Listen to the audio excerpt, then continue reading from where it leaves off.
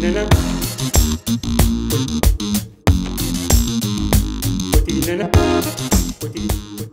do we control the tempo or speed of audio inside Digital Performer? There are many options. Let's start by playing back this multi-track drum mix.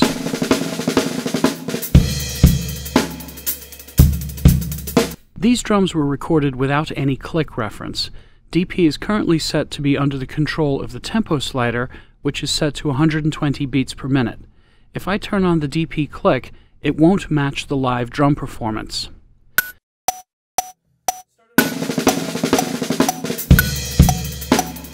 But you know what? That doesn't matter, because if all I need to do is speed up or slow down audio, there's a simple solution. I can select all the audio, go to the region menu, and choose Scale Time. I can edit the start time, end time, or overall length of the selection. I can also scale the selected time range by percentage. This means I don't need to know the original tempo of the performance in the audio files. If I want, I can choose to scale the length of the selection, and in this case I'll set that to 105%, which means I'm going to make the selection 5% longer, and that results in a 5% slowdown of the tempo in the selected region. You see there's the option to timescale any audio within the selection. I'll click OK, and DP applies the edit. I'll disable the metronome click and play the audio, and you'll hear that it has been slowed down by 5%.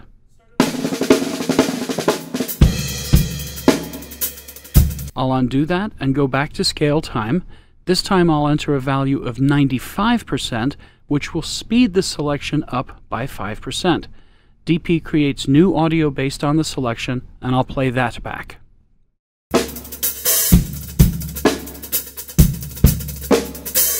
You hear the audio has been speeded up by 5%, so I don't need any tempo reference if all I want to do is scale the time or duration of a selection. But if I do have tempo information for the audio, DP provides some very powerful tools for tempo control. I'll put the sequence under the control of the conductor track. This allows for changes in the sequence tempo. As a matter of fact, if I scroll up to display the conductor track, you see that there are already tempo events in that track. I've already done the work of creating a tempo track in the DP sequence that accurately reflects the tempo of the musical performance within the audio tracks.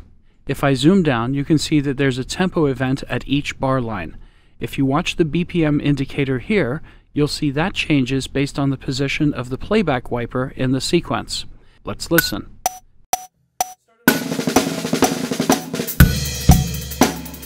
You can see the sequence tempo changing here. Now that we have an accurate tempo map, I can go to any point in the sequence, and the DP click will be in time with the audio performance.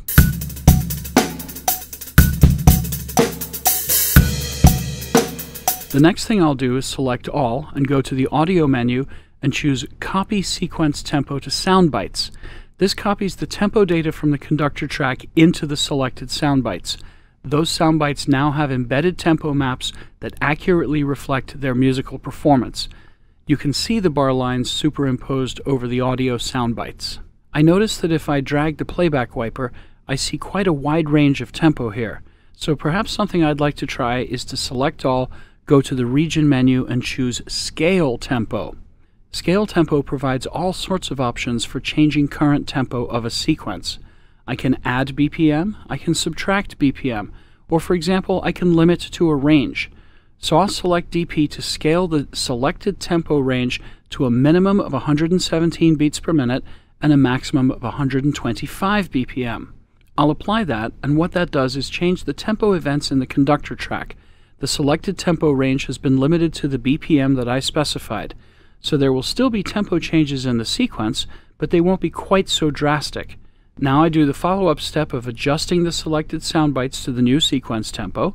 DP looks at the edited tempo data in the conductor track and compares that to the tempo maps embedded in the sound bites.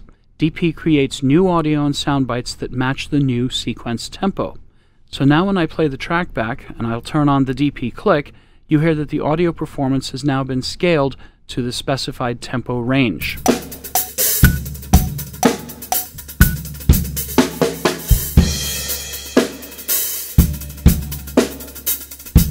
undo the tempo change and go back to the original sequence and tempo. This time, I'll just put DP under the control of the tempo slider. The tempo slider applies a fixed tempo to the sequence. If we look at the sound bites, you see these red lines. These lines indicate that the embedded tempo map doesn't match the DP sequence tempo, which right now is set to 120 beats per minute. But I can select all these sound bites and choose Adjust Sound Bites to Sequence Tempo, and now DP will flatten out the tempo of the audio and the sound bites to match the current tempo slider setting. Right now we're not using any data from the conductor track. The sequence tempo is set by the tempo slider, and now when we play the audio back, it will play back at a fixed tempo, as if the musician had played to a click track in the first place.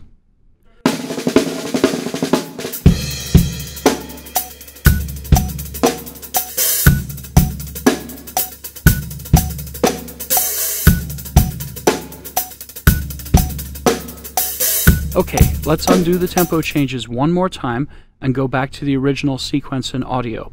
We're back to using the conductor track to follow the changing tempo of the audio. Now watch this. I'm going to import an audio loop. I'll drag that from the desktop to the left side of the sequence editor, and DP imports the loop to a new track. I'll zoom down a bit. I know there's a pickup bar in the original drums, so I've got the edit resolution turned on, and I snap the loop to the start of the second bar of the music. So the loop starts at the right place, but does its tempo match? Let's find out.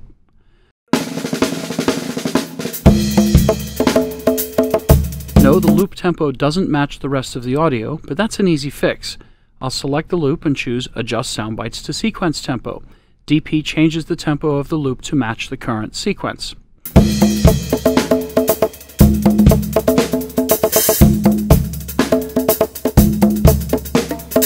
Now I'll make a copy of the loop and drag that out to the next 4 bars. There's different tempo data at this point in the sequence, so I'll adjust the new soundbite to its current sequence location tempo. Now I have 8 bars of looped audio that matches the changing tempo of the original performance. You can see the tempo change up here.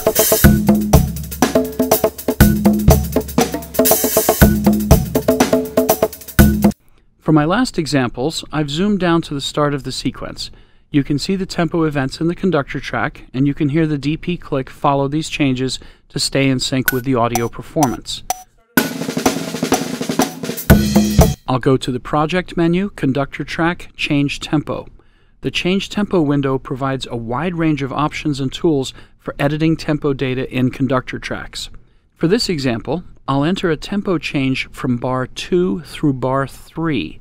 I want the start tempo to be 110 beats per minute, and then by the beginning of the next bar, I want the tempo to be up to 119 beats per minute.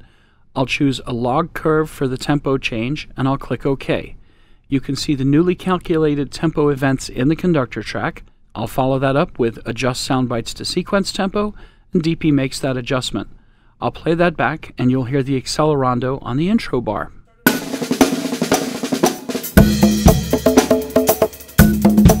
Now I'll get the tool palette and select the pencil tool, and I can just draw in tempo events. So that's going to be a pretty crazy set of tempo changes there. Once more, I'll select all and adjust the sound bites to the new sequence tempo, and I'll play that back, and you'll really be able to hear how DP has radically changed the tempo of the audio performance.